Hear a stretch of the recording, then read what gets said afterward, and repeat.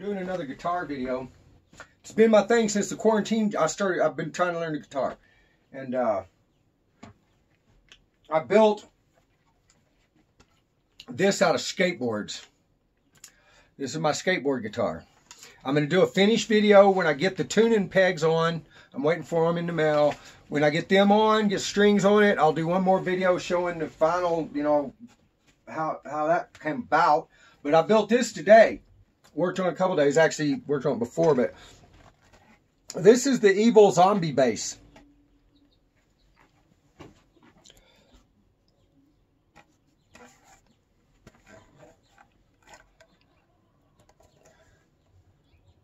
It's basically a bunch of Walking Dead pictures and some other stuff. Glued to the back, glued to it, and then clear coated. And then the pick guard. Some cool tuning pegs open. So I put this together, put the Walking Dead stuff on it and everything, and it's kind of a little sticky right now. I'm waiting to pretty it up. But all I have for this bass here, I got 2 pickups, the bridge, and my metal piece, but I don't have my pot, so I need a couple. I need like four pots. It looks like, or either I'll have to see what I'm going to do. I may switch in 3 or something. I don't know, but so that's the latest invention. And I got one more neck right now,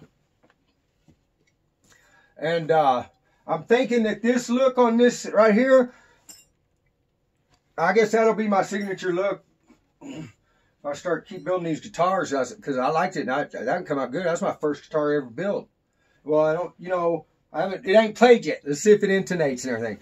But I got this neck, and it's kind of neat. It's got the white boards, you know, and it's made in Japan by Mavis.